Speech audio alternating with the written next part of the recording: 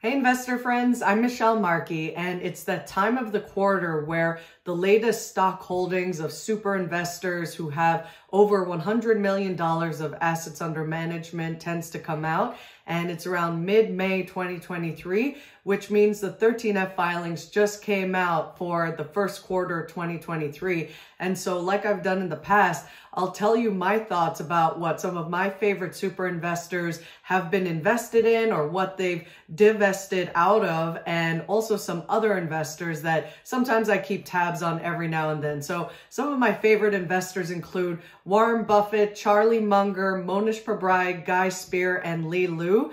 And then also some other investors I tend to check out include Michael Burry, Bill Ackman, Bill Miller, Greg Alexander, and I'll tell you a little bit about what some of these guys have been invested in. So if you also enjoy studying some of the best investors to maybe get some potential investment ideas, I hope you'll like and subscribe to my video and YouTube channel, because I think it's amazing to be on this journey of learning to be the best investors we can be. So I hope you enjoy.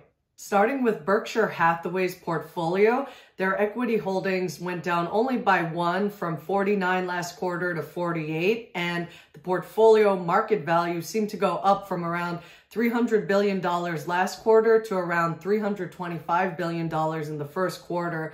So all in all, they've had a little bit of progress, and in general, they've had slightly more sells than buys in selling or reducing 12 equities and only buying or adding 10 equities. So between some of these, what's a little surprising is how much Berkshire Hathaway is placing a lot of faith in Hewlett Packard, maker of computers and also printers. So maybe there's a lot of ink money to be made there. I'm not sure exactly what the investment case for HP is, but definitely kind of interesting, as well as some other picks that it seems like there was both good and bad in the bank stocks. Like Berkshire kept adding to their Bank of America, Citigroup, and Capital One Financial was a new buy.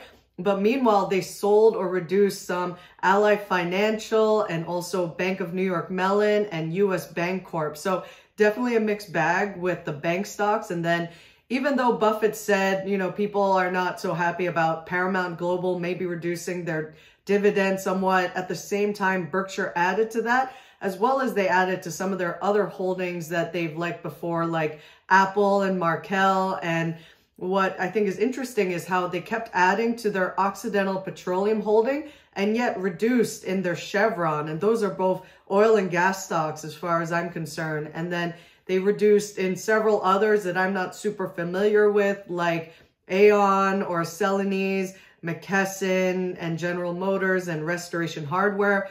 And yet they added or bought new stocks like DJCO, the maker of beverages, and something I don't know, Vitesse Energy. And in addition to those, they sold off completely out of their Taiwan Semiconductor holdings. So it's fascinating considering how about 2 quarters ago, Berkshire went heavily with $4 billion into Taiwan Semi, but given the geopolitical concerns, it's sort of interesting how much Buffett may have lost faith in being able to invest in that Taiwan Semiconductor company, and yet seems to be recently favoring some Japanese stocks. So although the American 13F equity holding doesn't show the Japanese stocks, I think that there's something brewing there, because we've seen Buffett give some interviews lately that he's talking up Japanese stocks. So even though I don't know exactly what he's invested in there, it seems to be on the rise on the country that faces the sun. So kind of interesting to see what might happen with Japanese stocks in the future.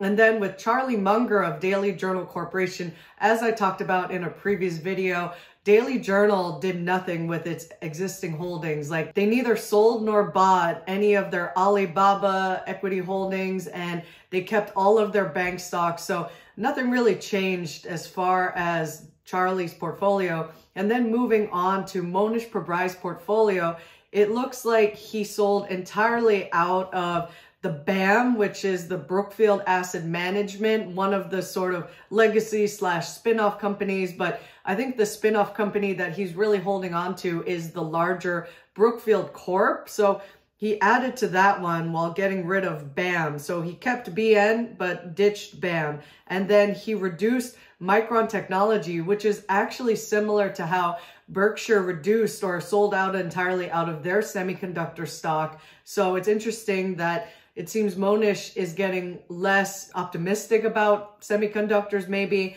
and so is actually Li Lu, because he also reduced in his Micron stock, but more on Li Lu later. And moving on to Guy Spier, it looks like he neither bought nor sold any American stocks in the first quarter, so not much to say there, but it'll be interesting to see what might shake out in terms of some international holdings both Monish Pabrai and Guy Spier might be seeking out. And then now back to Li Lu.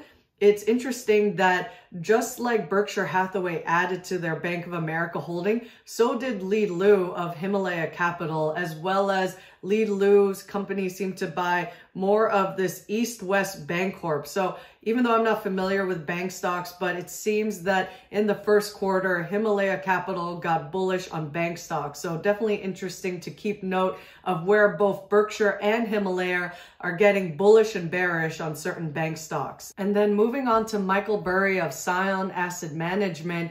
There was once upon a time recently where his portfolio seemed to have only one holding, and that was Geo Group. And in this first quarter, he seemed to have reduced significantly in that holding of private prisons. And meanwhile, he added about 20 other holdings lately. And during a lot of the bank run turmoil in March, he seemed to maybe get kind of excited about a bunch of bank stocks. So he added a lot, including similar ones to what Berkshire Hathaway added, like Capital One.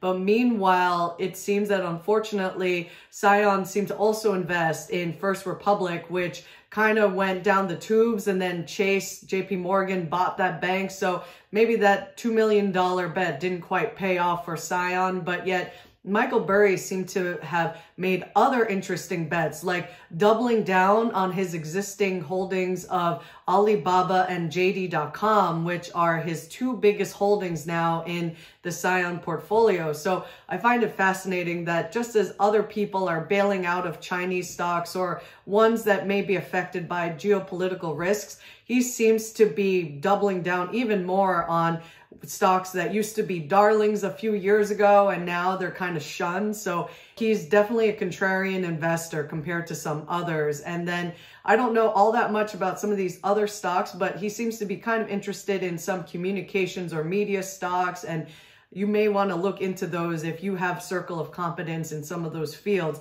And then moving on to Bill Miller. Unlike Michael Burry, Bill Miller seemed to be getting a little bit bearish on BABA, where even though it's still his top 10th holding, he reduced somewhat, but still has a pretty sizable $54 million or so holding in BABA. And he also reduced in Alphabet or Google. But in spite of Bill Miller reducing in Google, Bill Ackman actually added or bought some Google. So in spite of maybe some people getting a little bearish on Alphabet, some like Bill Ackman got bullish. And maybe part of the reason why Alphabet is up lately is because they've announced that they're working on their own AI-related search engine. And maybe that will eventually yield some dividends in some kind of important search tech evolution that's going on with the rise of ChatGPT and so on. So maybe that's kind of what Bill Ackman is betting there. And it's interesting to me that he would purchase more of the Goog, which is the Class C non-voting shares, as opposed to Google, which are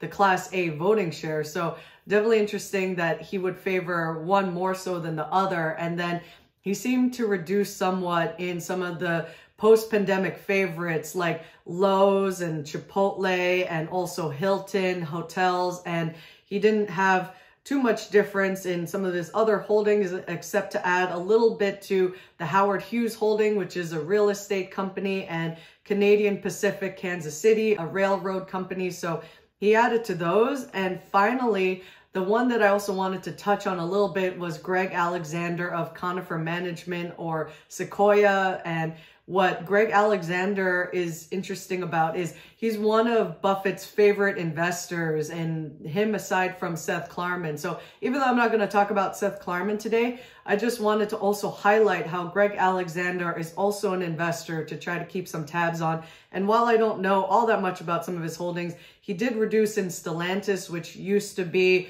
Fiat Chrysler and Peugeot, and yet also added to another automotive group that he's owned and reduced in a couple of holdings that I'm not familiar with. So overall, I don't know all that much about these particular holdings, but since he's such a great investor, it might behoove us to study more of maybe why he might invest in some of these companies. Like, what could be the investment case both for and against some of these companies, just as a learning exercise to help us be better investors.